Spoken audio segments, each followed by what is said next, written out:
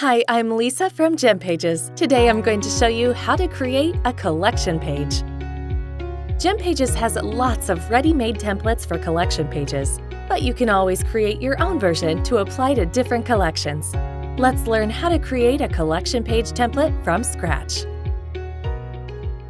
First things first, you need to set up your collection. From your Shopify admin, go to Products, then Collection. Click on Create Collection. Input a title and description for the collection.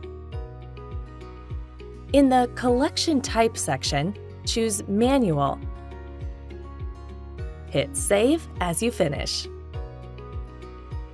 In the Products section, you can browse and add products to your collection. In the Collection Image section, upload your collection image. Skip this step if you want to use the default template banner for this collection. Hit Save as you finish. Next, head to the GemPages dashboard. From here, click the Create New Page button, then choose Collection Page.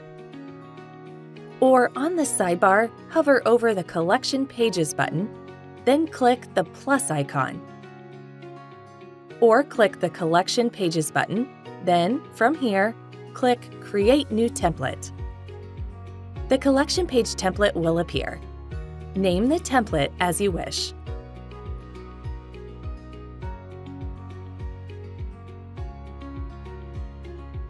As you can see, there are 5 elements: collection banner, collection title, collection toolbar, product list,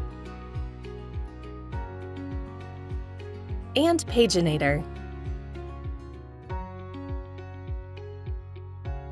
Let's start with the collection banner. Click here to replace the banner image. This is the default image for all the collections which don't have the collection image. The collection title is the same as your previous settings in the Shopify admin. Now, let's take a look at the product list element. First, at the collection section, click on Pick a collection to preview all elements. At the Dynamics section, make sure you have this option turned on. This will allow your collection page to display the right data following the URL. Next, you can choose the number of products per row and per page. You can use our Global Styles feature to design the whole template easier and faster. Check out our Global Styles video to learn more about this wonderful feature.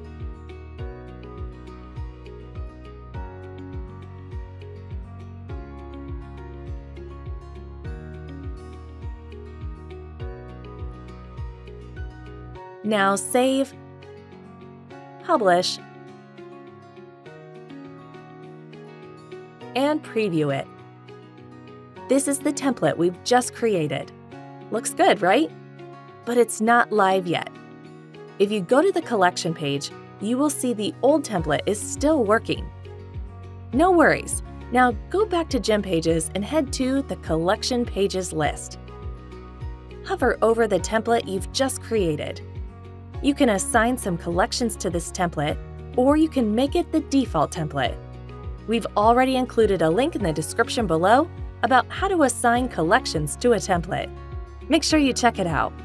Now, I'll set this template as default by clicking on this Meatballs menu and choose Make Default.